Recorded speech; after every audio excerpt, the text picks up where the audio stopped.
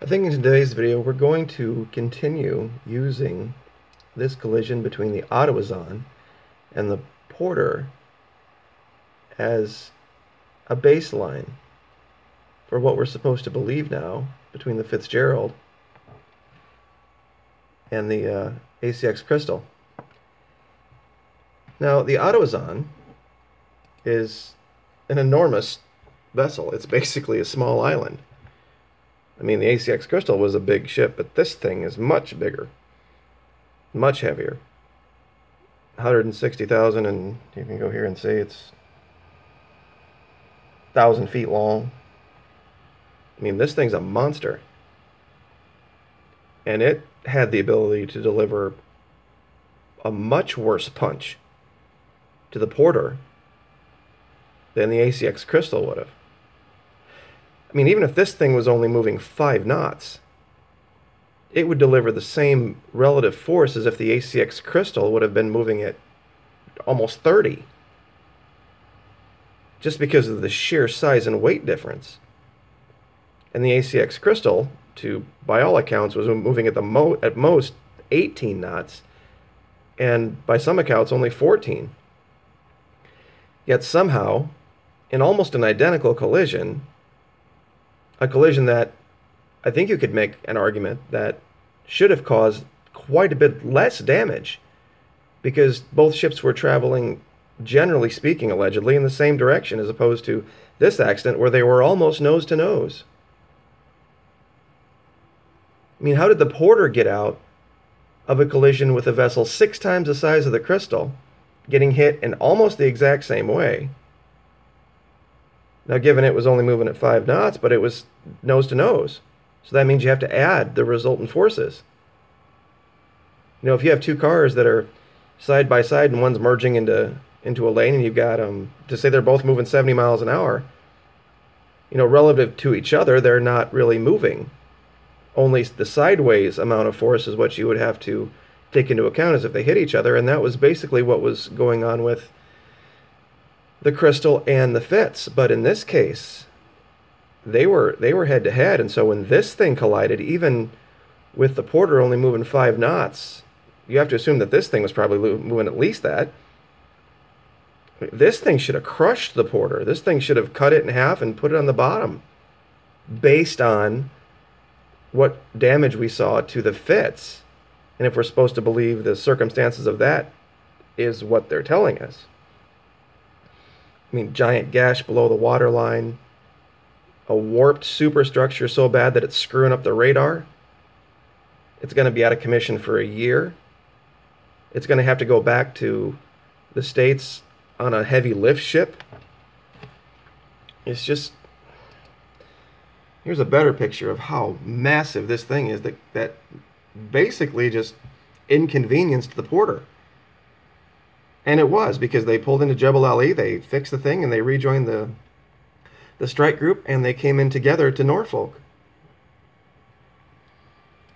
It just gets stranger and stranger. I mean, this was the damage to the Porter. And I was reading through the transcript of the email from yesterday's video that the kids sent, and they had water lines that had bursted, and it was pouring all over energized equipment, and their radio and their comms were down too.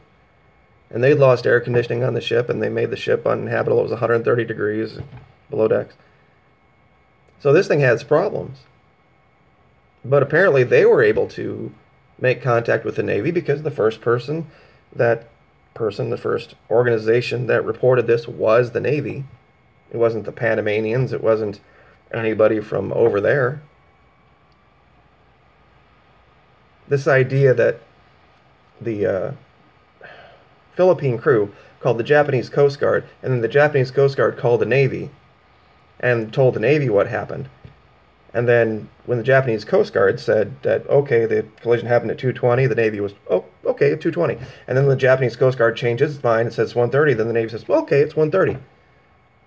Doesn't that lend you to believe that the Navy doesn't have any intelligence of its own? That is just going on what the Japanese Coast Guard is saying? That doesn't strike anybody as odd? Even if you're still believing this is an accident, the way it all went down is just unbelievable. I mean, what would have happened if they would have sunk it? I mean, because it was touch and go there for a while. They said it was an incredible effort by the crew. God bless them all. But it wasn't a guarantee this thing was going to be saved. If they would have sunk it and kept going for 20, 25 minutes and then turned around and came back and the ship was already below the waves, what would they have done then? Would they have called the Coast Guard and said that we think we sank something, we don't know what it was, but there's bubbles coming up over here and maybe somebody should, call somebody to see if they're missing a ship, and then eventually the Navy figures it out, 6 hours, 8 hours a day later? Is that what we're supposed to believe? Seriously, is the case? I know that's silly, but they could have sunk it. I mean, given the forces involved and where it was hit, and this idea that we still haven't seen any picture from anything below the waterline, and that the commander, the captain of the boat, is still the captain of the boat. In the Porter, they had relieved him of, I believe, command within 2 days. They relieved him of duty within 2 days, command by the 30th. So almost instantaneously. In that they didn't take 3 weeks of investigation to figure that one out. 5 years ago. Why 3 weeks in total silence and non-disclosure agreements and no independent investigations? I mean, this looks like a big ship, but compared to that oil tanker, it's not. I live here in northern Florida, and up by the Dames Point Bridge near Naval Station Mayport, there's a big port there, civilian port there as well. We see ships like this all the time. And when you get down up close to one of these things, I mean, they can block out the sun, they're so big. And that's one of these, forget an oil tanker, that allegedly smacked this thing so hard that it's warped the superstructure. And there's this whole thing with the missile and the things that the channel is alleging could have happened. We're going to continue to speculate about those things because the story doesn't add up. And you know what? And I'll make a promise to everyone out there. If the U.S. Navy comes out and states that this was something other than an accident, but for national security reasons, they cannot divulge the details of the investigation, I'll relent. I will absolutely relent as long as they acknowledge that this was not an accident, that something else completely happened. I don't want them to reveal all the details. I was an MI guy. I know how investigations work.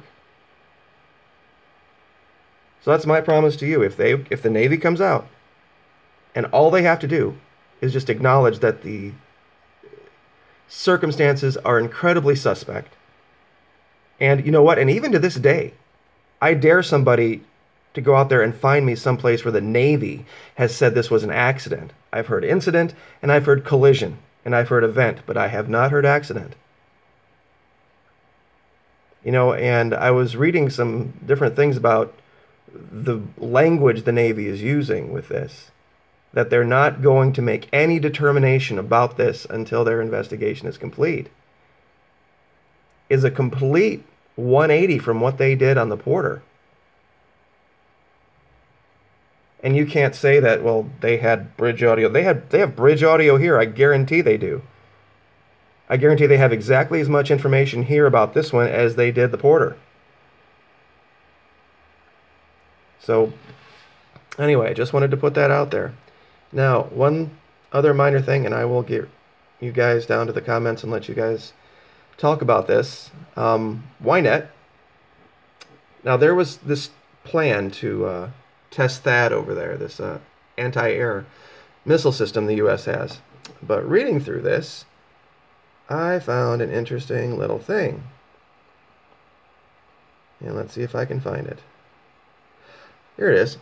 Earlier this month, Moscow and Beijing, in a joint statement, called on Washington to immediately halt deployment of THAAD in South Korea.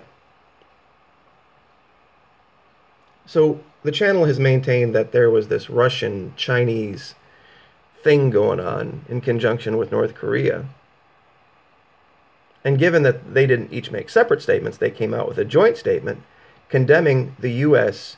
putting an anti-ballistic missile system in South Korea. So what do you think, folks?